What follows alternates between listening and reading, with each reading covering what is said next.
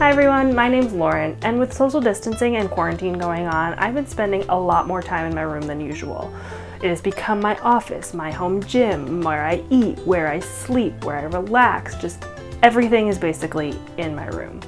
And because I'm spending so much time in here, it has gotten quite messy. Also, now that I'm home, I'm reaching for some things I don't normally reach for, or I have a lot more stuff that I don't normally keep out, so it's gotten quite a bit unorganized. So today, that's what I'm going to tackle. I'm going to clean my room and organize all the spots that I have let get a disaster. Also, I will be calling on Good Housekeeping's own Queen of Clean, Carolyn Forte, for all her tips and tricks, because the bedroom, while there doesn't seem like there's that much to clean, I'm sure there's things I'm missing and would love her advice. So, let's get started. So I figured I'd just start by showing you the current state of my room. Yes, it's very messy. I blame it on being in here pretty much 24/7 with not having anywhere to go. Also, normally I do make my bed, but since I'm going to be changing my sheets, I didn't do that. So this is our starting point. Let's get started.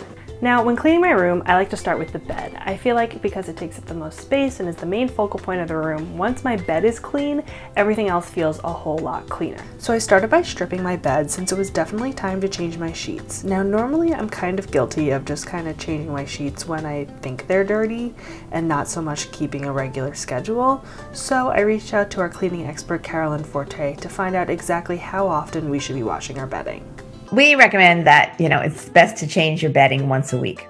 So that's the sheets and the pillowcases. Even if you take a shower at night, it's better than taking one in the morning because you're not going into the bed, with the day's dirt on top of you. But you sweat at night and skin cells and all kinds of things can be deposited. So you really should clean your sheets and pillowcases once a week.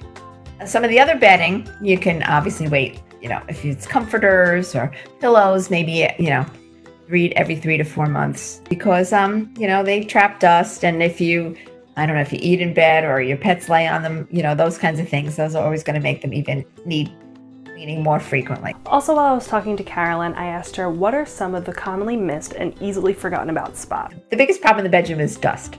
So, dust that settles on furniture that you can see, but it's the stuff behind the bed and under the bed and, behind the furniture that you don't see. So, what I try to do is several times a year, pull things away from the walls and go back there with my vacuum cleaner and get in the nooks and the crannies, because you want the air to be clean. You want to be able to relax. So, if you're keeping your bed clean, you need to keep the room clean too. So think about the blinds and the window treatments, the carpet, places that dust settles that you might not automatically see. It's easy to do the traffic lanes and right around the bed and go. But you do need to pay attention to those hidden spots once in a while too.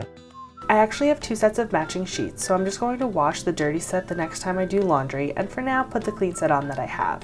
Now, when it comes to making the bed, growing up my mom always made the bed with these nicely folded hospital corners, and I've just never been able to figure it out no matter how many times she teaches me.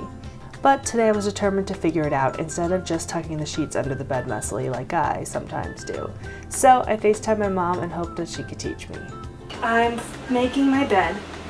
How do you do your corners? Oh, okay. Take your hand first. Put your hand back. All right. Hold it up. Pull that up. There you go. Put that. Kind of like slide up, maybe. I'm thinking to the bed. Now hold the sheet and down. This is gonna be impossible, man. Kind of go. No. No. Don't fold it. Just tuck all this in. There's a nicer way of doing it. But how is a nice way to do it? And move that like this. No. What? Where? No, I'm going to show you on my bed. Hold this like kind of so it makes it at the angle there. Yeah. And it just basically move it out of the way. Yeah. Okay. And then you tuck. Okay, I got it. Okay. I think so. Then this comes down and it looks like this. It's pretty good. Okay. Then look with my hand. You can go like this. Oh, there's more? Okay. And then go like down. Is it supposed to be like angled like this? Yeah. Okay. Okay. Perfect. And then tuck in. Yeah. Okay. All that. And then go down along the bed. Right. And go down the whole way. Like this? Yes. Perfect. I Looks did like- it! Yeah. Huh. Yay! Okay. Okay, let's see if I can do it on the other side. Now that I figured it out on the one side, it was actually super easy to redo on the other side. So I just finished making up my bed. Then I put the comforter on top, and I like to make sure that the sides are even and it's not too long or too short on either side. Then I just pushed my bed in back where it belongs, and I put my pillows in some clean pillowcases, and then I put on all of my decorative pillows and blankets.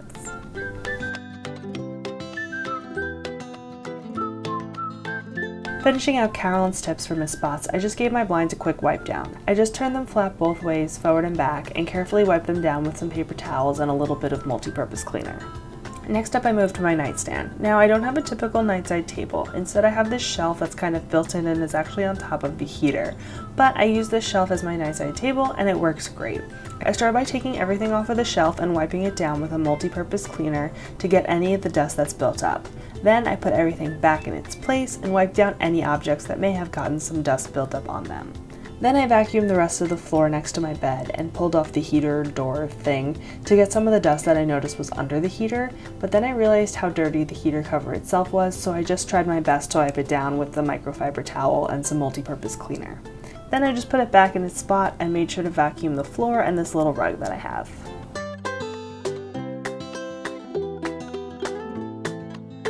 So in my room on my nightstand I have a humidifier, and on my desk I have an oil diffuser. Now I know these two things are very important to keep clean because once they're dirty, that dirt will then go into the air you breathe, which is not good. But I wanted to make sure that I was cleaning these correctly, so I asked Carolyn for some tips. You should always look, every humidifier is different, honestly, so it's hard to come generalization, so you really do need to check your particular manual for your brand. It's easy for water to get trapped and for mold to grow, so however you clean them, it's important to clean them. If you have one with one of those paper wicks, that you can't clean, that needs to be thrown away and replaced. But take it apart. Most of them come apart pretty easily. Empty the water tank. Make sure you clean them out well. Warm sudsy water is the best way to go. You can even fill the bottom or the base with a bleach and water solution. Same thing with the container.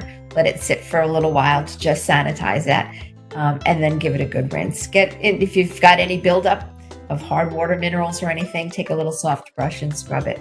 But it really is important to keep those clean. Then onto my desk, which has gotten very messy the past few weeks since this is where I spend most of my time. I started by taking everything off of my desk besides my computer and the mirror that's plugged in. Anything that didn't belong on my desk, I made sure to put back in its proper place. Then I just gave it a quick wipe down with some cleaner since there was a lot of dust that has accumulated. So I just wiped that down, and I also wiped down the top of my mirror to get rid of that dust. Then I took some mirror cleaner and cleaned the mirror since it had some hairspray residue on it. Then I just wiped down my computer as well, and then put everything back in its place, and also made sure to wipe down my keyboard and mouse.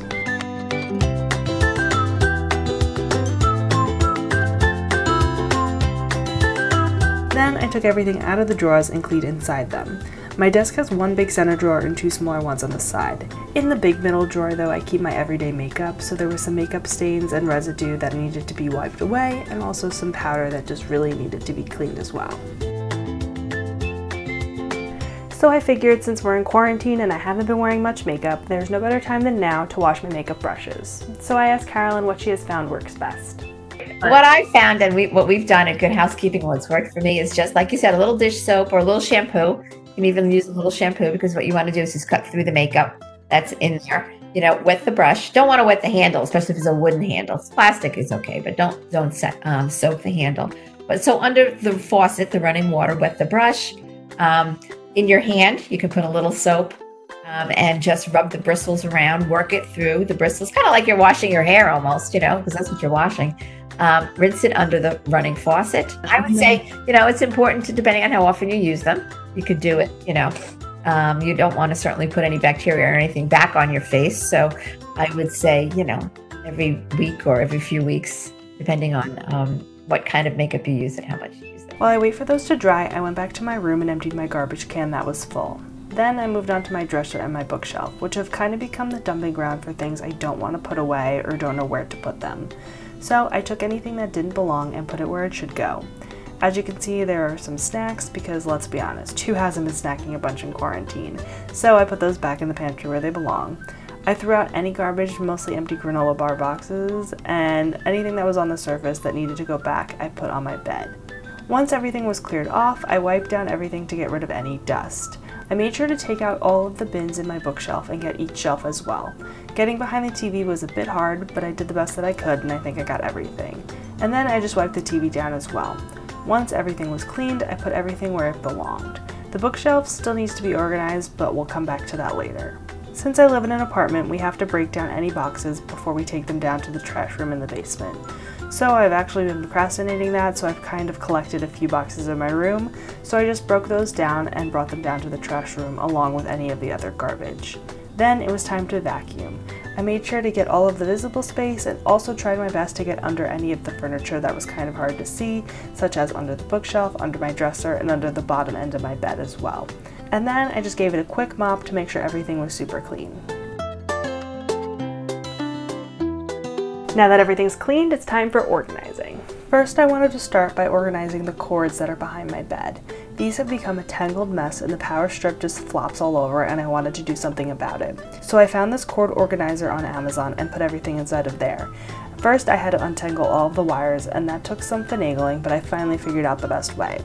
Then I decided to take these Velcro command strips that are meant for picture frames, but I actually find are nice for holding some things down.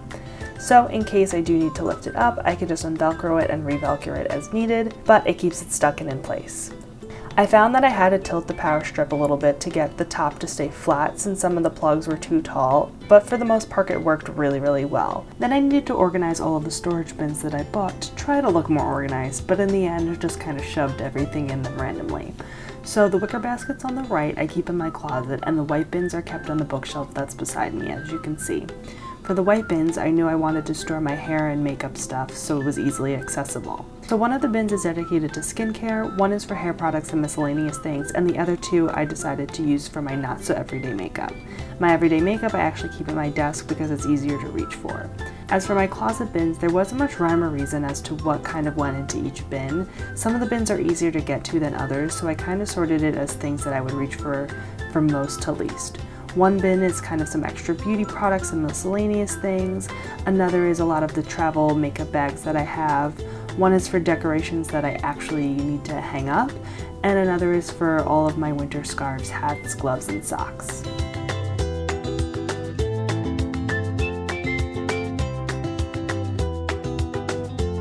Then it was time to organize the top half of my bookshelf. This has quickly become a dumping ground for everything, so I wanted to organize it to be practical but not look messy. On my shelf I just stacked some books that I have on the side. Then because of quarantine and working from home, I've been needing my camera bag a lot more often. Normally I keep this in my closet, but since I've been reaching for it a lot more frequently, I put it off to the side and just filled it with other random things that didn't really have a place. Then on top of the shelf, I have this empty vase that I actually need to fill, but for now it will just be empty. I moved some of the things that were on my desk onto this space to make it look pretty while also decluttering my desk at the same time. I also decided to hang my necklaces on my hook board. I actually haven't unwrapped my necklaces from when I moved a couple months ago, so it was nice to finally unwrap those. Then on the extra hook that I had, I just added my keys and I was done. And that's it. My room feels much cleaner and much more organized, and I don't feel as bad about spending as much time in here as I am. Just wanted to say a big thank you to Carolyn for all her tips and tricks, and I hope this video inspires you to clean your room or organize those spots that you've been putting off. Comment down below what you want to see us clean next or any cleaning questions that you may have. Make sure to like this video and subscribe to GH. Bye guys!